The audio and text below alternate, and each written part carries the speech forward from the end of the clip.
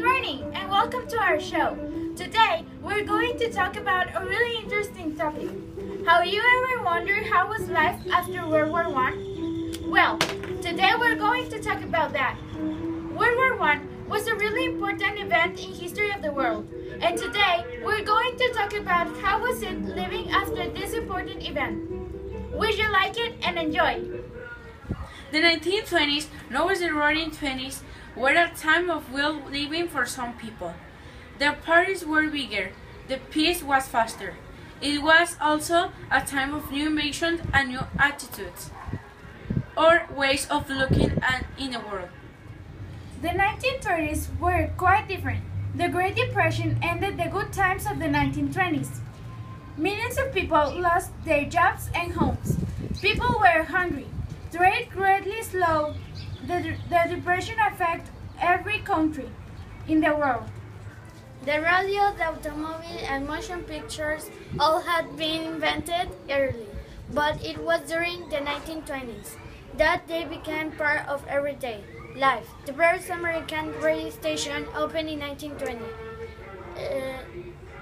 A couple of years, hundreds of stations began to broadcast. The automobile really changed the way people live. People could go where they want, when they want. Young people saw the car as a symbol of fun and freedom. The first talking film, The Jazz Singer, was shown in 1927. A year later, Walt Disney introduced the word to Mickey Mouse in a film called Steamboat Willie. The end of the war brought new attitudes around the world. Many women earned the right to vote. They took more jobs outside home. More women wanted to go to college and earn their high school degrees. People had more personal freedom, and they worked less days a week.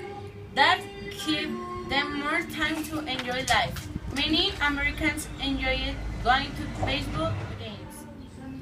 By 1929, the United States was the biggest industrial power in the world.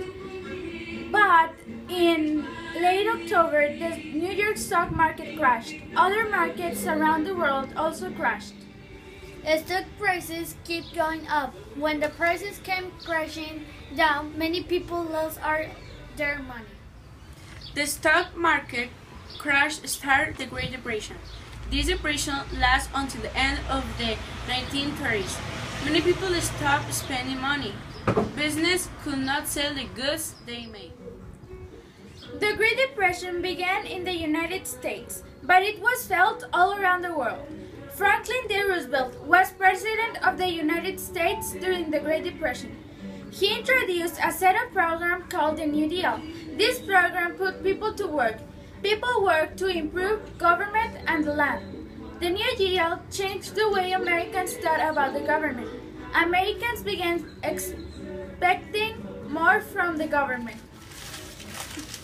Latin Americans, Asians, and Africans also suffered from the Great Depression. People who lived on farms and grew food for themselves felt little harm, but farmers who raised crops to sell in the United States or Europe were greatly harmed. In Brazil, coffee was a major crop, but the late 1920s, coffee sales totaled 70% of Brazil's sales to foreign countries. But during the Great Depression, coffee prices dropped sharply. Brazilians made a lot less money. They could not afford to buy foreign goods. Brazilians had to be making certain products they used to buy from foreign. Governments from around the world tried to end the Great Depression. By 1937, things had improved only slightly. It was the start of World War II in 1939 that finally ended the Great Depression. Thank you!